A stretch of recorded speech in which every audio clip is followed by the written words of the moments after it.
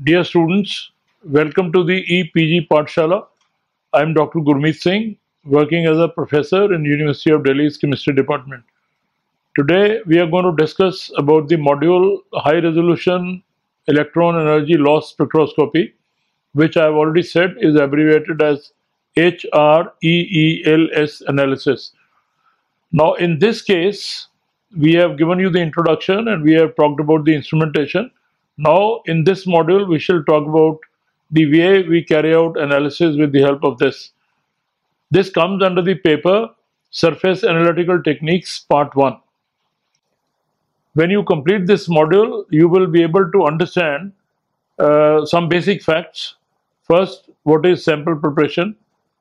Number two would be data interpretation, then spectrum analysis, and the next would be HREELS for the study of adsorbate and surface chemistry.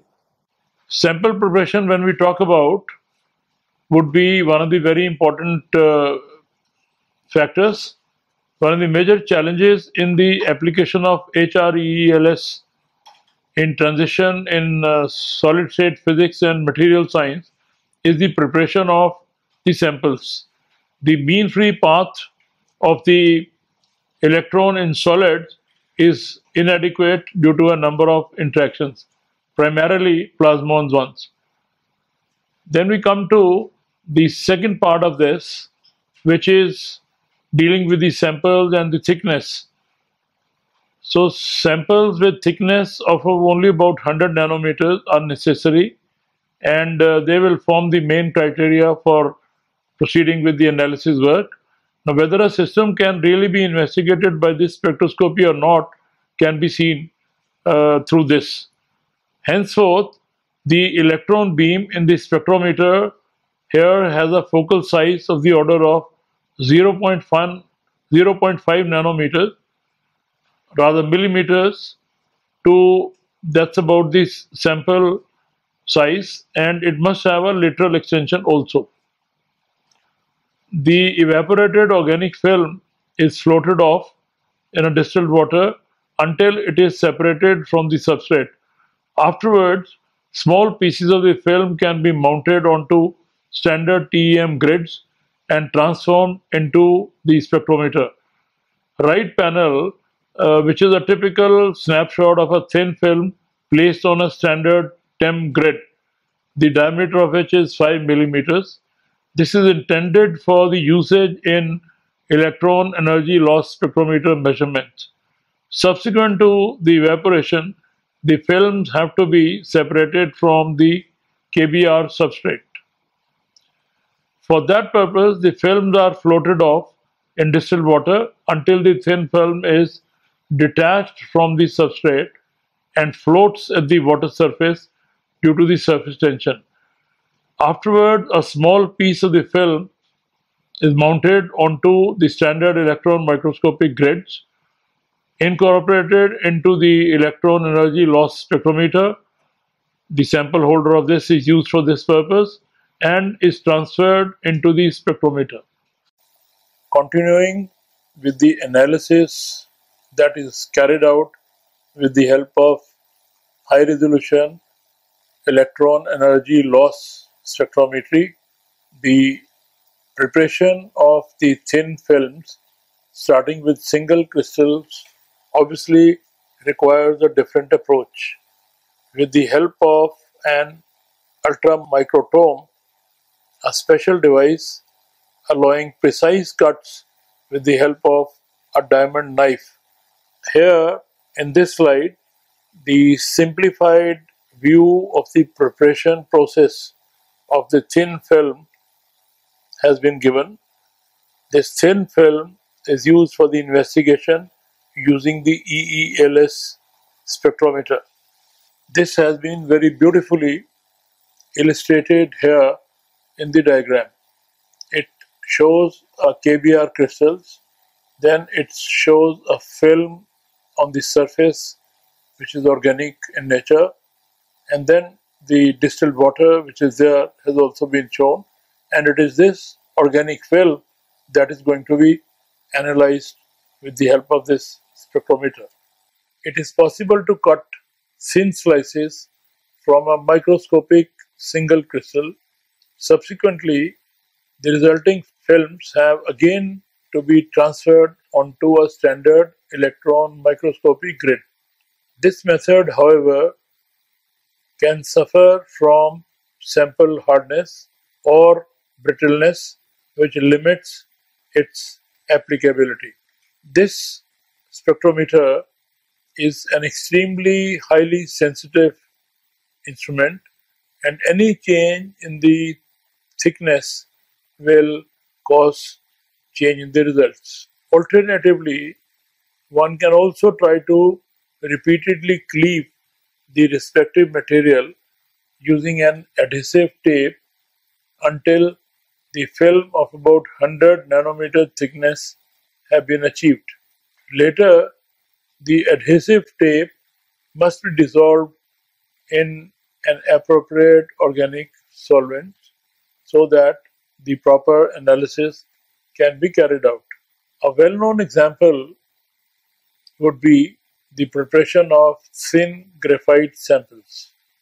We have been talking about sample preparation, and under the same heading, graphite samples are the ones which can be prepared where it is even possible to thin the crystal down to a monolayer of graphene.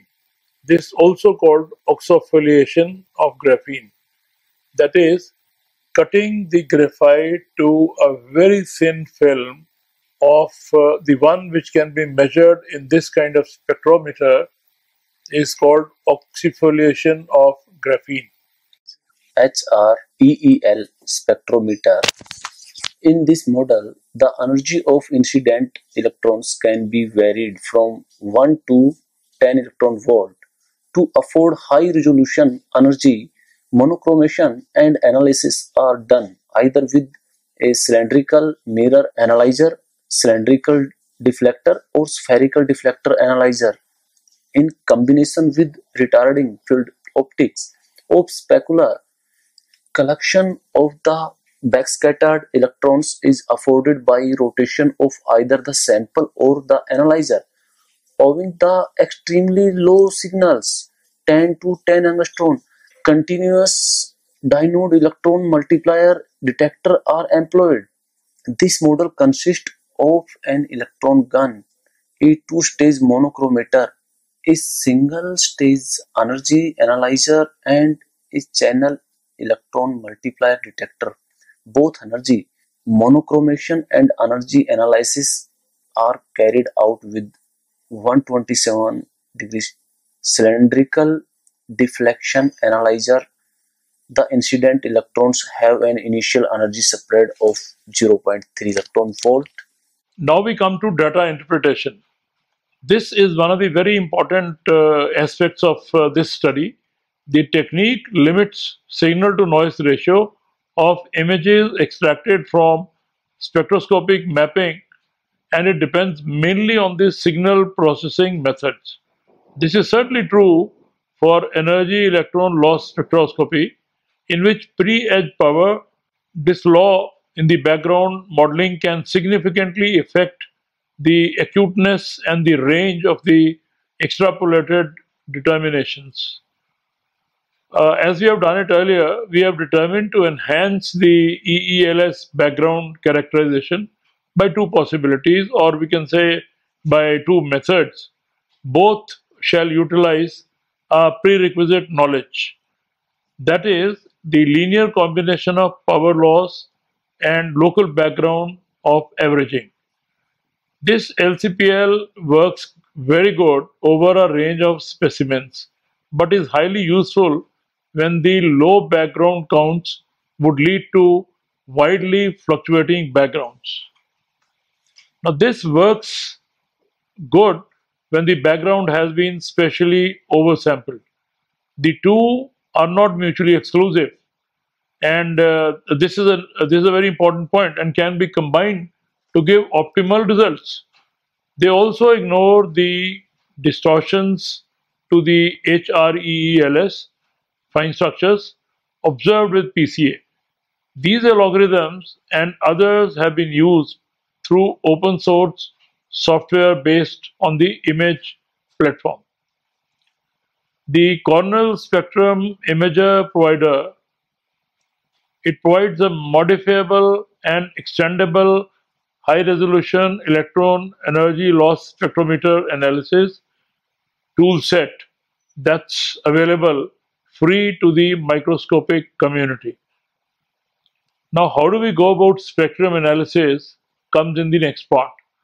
Proper analysis of the spectral data requires software for extracting the chemical signatures present in a spectrum. For example, software packages like the Cornell Spectrum Images, or as we call it CSI, provides an open source platform for intuitive, advanced approaches to the data analysis and processing of spectral images. It also includes the background estimation and PCA algorithms discussed in this particular module, as well as a graphical interface for the principal component analysis. High resolution electron energy loss spectroscopy has been shown. The kind of spectra that one ultimately gets has been shown here in this slide in the given figure. This talks about a variety of films, of course, variety of thin film. Silver crystal of 110 plane has been taken. Then the thin film on this silver surface, which has been formed with the help of oxygen, has been shown on 110 plane. And then the way it is adsorbed on the surface of silver has been shown, and what way the bonding is there, that also has been indicated in the diagram. Most frequently, HREELS is used to measure adsorbate vibrations, identification of the adsorbate species, the adsorption site, and the spatial orientation of the adsorbate is possible when we analyze the thin films on the surface of any metal in question. Here we have shown the one on silver with 110 plane. HREELS for the study of adsorbate and surface chemistry. What way various adsorbates are adsorbed on the surface is the subject matter of this slide. The various adsorbates would cover the surface and analysis can be carried out with the help of this spectroscopy. Comparison of in-specular HREELS spectra recorded after dosing CO2 on a clean left and H covered given on the right side of nickel 110 plane. In this slide, there are two patterns which have been shown. One indicates carbon dioxide dosing on a clean surface which has been given on the left side of the figure, and on the right side we have carbon dioxide covering the nickel surface. The spectra shows that CO2 reacts with H, leading to the formation of formate, as demonstrated by the presence of losses of material at 50, 98, 167 and 365 million electron volts. This has been indicated for two surfaces in this particular slide. This also gives various kinds of adsorbates on these surfaces, or as we say, on targets. It is given in figure A. It is a crystal temperature dependence of the HREEL spectra. The species vibrating at 31 million electron volts converts into the highest frequency one. In B, in specular and ospecular spectra of oxygen adsorbed on silver 210 surface has been given. The decrease of the absolute intensity when moving the O specular is much faster for the 40 million electron volts mode, so that the 56 million electron volts peak dominates the spectrum under these conditions. And in figure C, the dependence of the loss intensifies versus the angle of incidence of the O2 molecules. Depending on what way the angle changes, the intensity's loss can be correlated to that. HREELS, that is this spectra of benzoquinone sulfonic acid chemisorbed on palladium 111 surface, has been indicated. Now this spectra which has been given here indicates the peaks then what gets, and it will give the information regarding the way this compound benzoquinone sulfonic acid will be chemisorbed on palladium 111 surface. This figure given below shows the HREEL spectrum of potassium and cesium plus free palladium 111 3 by 3 BQSA at layer is giving. The sulfonate group remain intact upon adsorption, as is evidenced by the C bond S and S double bond O stretch mode at 604 electron volt and 1230 electron volts respectively. The presence of the quinoid ring on the surface can be inferred from the CH outer plane bending mode and the in-plane C double bond C and CH slanted flat orientation, or various planes in-plane and CH stretches respectively are given at 810, 1466 and 3007 electron volt. Since BQSA is chemisorbed in a slightly slanted flat orientation, the surface dipole selection rule is not strictly enforceable here. Hence, the in-plane stretch mode are observed, albeit at rather low intensities. This is the pattern that one gets on absorbing this compound on platinum 111 surface. The HREELS experiments on magnesium boron alloy. This is magnesium 10B2 alloy. Again, the peak indicating the absorption of a compound is there, and what kind of HREELS on MgB2 one can get has been shown in the lower diagram on this slide.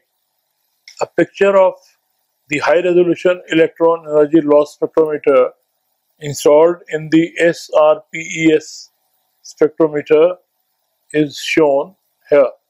This will be used to study the electron phonon, electron magnon, electron plasmon coupling.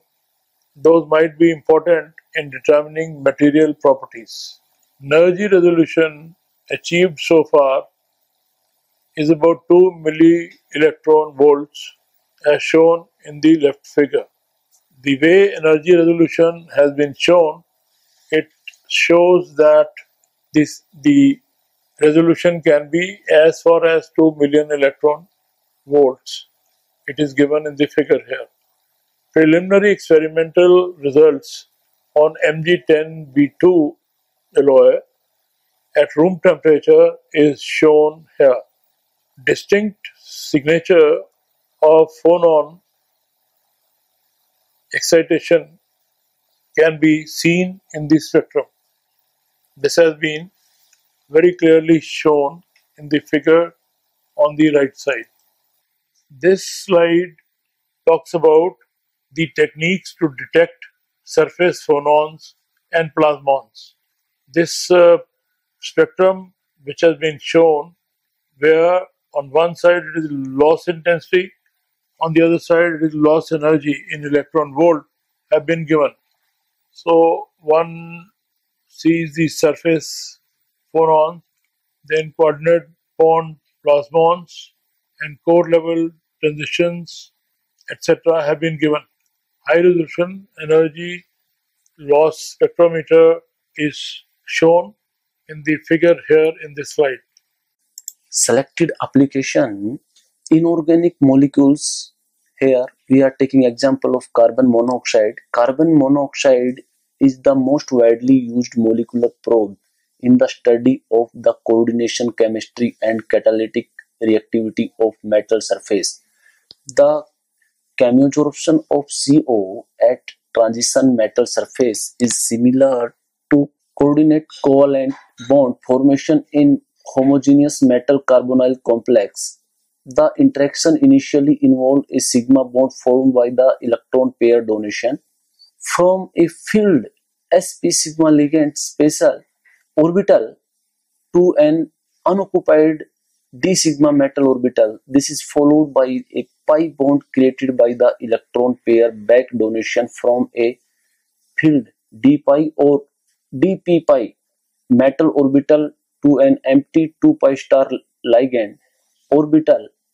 As a result of the surface coordination, the CO bond is weakened and mu CO, the vibrational frequency of the CO stretch mode 1242 centimeter inverse 266 microelectron volt in the gas phase, undergoes an appreciable redshift. The larger the extent of the back donation, the stronger the metal carbon interaction and the weaker the CO bond. The degree of pi back donation is also heightened by the increase in a number of surface atoms breached by the CO ligand.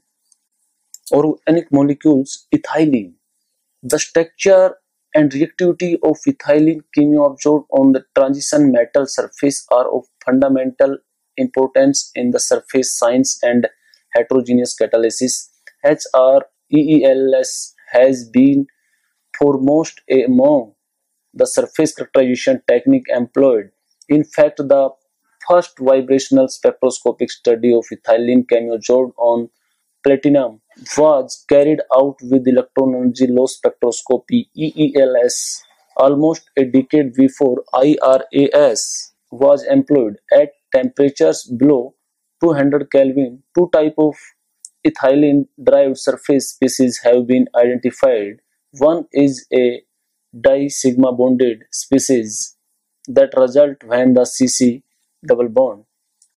Methanol. Research activity on methanol has been vigorous because of its commercial importance as an alternative feedstock in fuel cell. When methanol is chemioabsorbed on a catalytic surface at ambient temperatures, it is usually present as a methoxy intermediate. The latter, when undergoes extensive decomposition to yield a product distribution that depends upon the temperature, a tabulation of products generation under various experimental conditions such as metal catalyst and decomposition temperature. Aromatic compounds. An immediate issue in the chemioabsorption of aromatic compounds is whether the phenyl ring is oriented parallel or perpendicular to the plane of the metal surface. In this regard, the intensity of the out-of-plane CH band mu CH relative to in-plane CH stretch mu CH provides a direct diagnostic indicator of adsorbed aromatic orientation. At specular angle, the dipole selection rule states that mu CH for a ring chemioabsorbed completely flat would be EELS inactive. Only the mu CH mode would exhibit EELS activity. At off specular angles, the impact scattering selection rule are less restrictive and all modes would conceivably be EELS active, although peak obtained at specular angle would tend to vanish as the off specular angle phi is increased. Organometallic compound. Interest in the structure of adsorbed organometallic compound stems from their capabilities as research laboratory and industrial catalysts. In view of its inherent surface sensitivity and dramatically enhanced resolution, UHREELS has recently become a viable technique in the acquisition of fingerprint spectra of adsorbed organometallic compounds such as the metallocenes. Here, application of polymer in case of HREELS.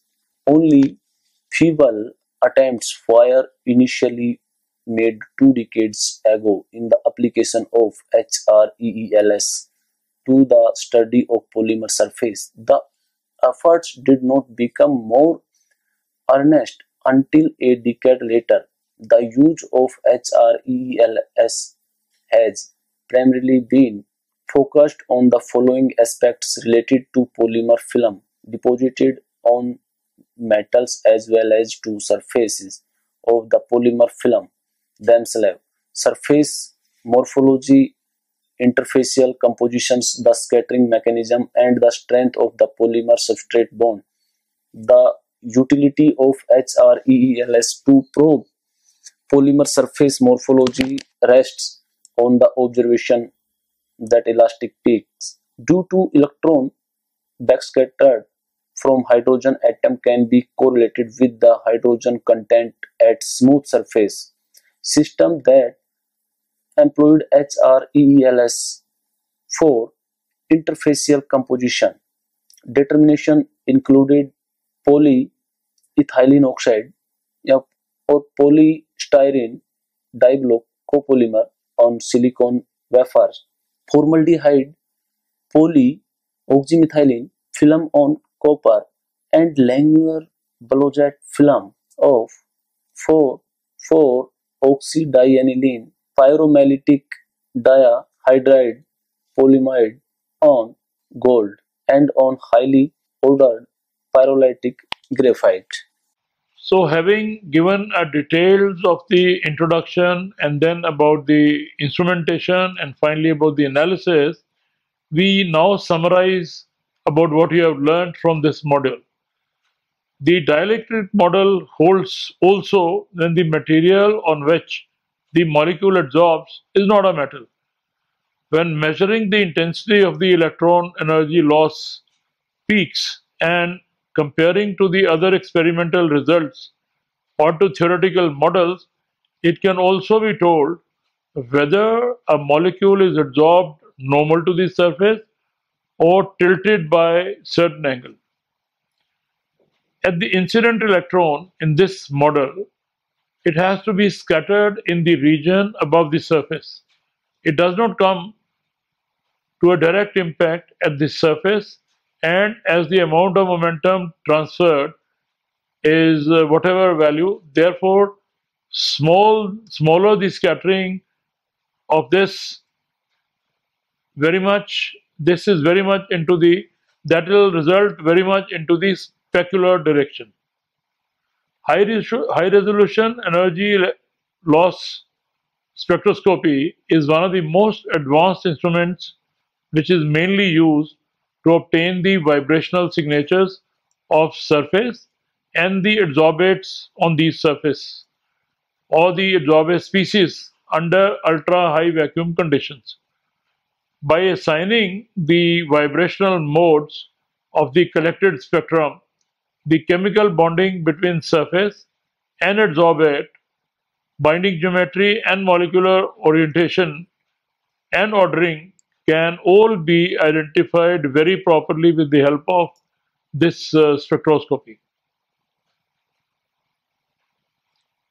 There are two inelastic excitation mechanisms of the surface vibrational modes: the dipole scattering mechanism and the impact scattering mechanism. The dipole scattering mechanism occurs through an interaction mediated via long range electrical fields set up in both the vacuum and the sample by the probing electron and by the surface excitation. Because the dipole interaction is valid in a range of much greater than atomic dimensions, it can be described uh, densically or in a classical manner also. The dipole scattering mode of this spectrometer is carried out in a specular geometry where the electron incidence angle that can be 60 degrees to the normal of sample surface that is equal to the electron scattering angle. I hope one would be able to appreciate the potential of this spectrometer in terms of surface analysis. Thank you very much, please.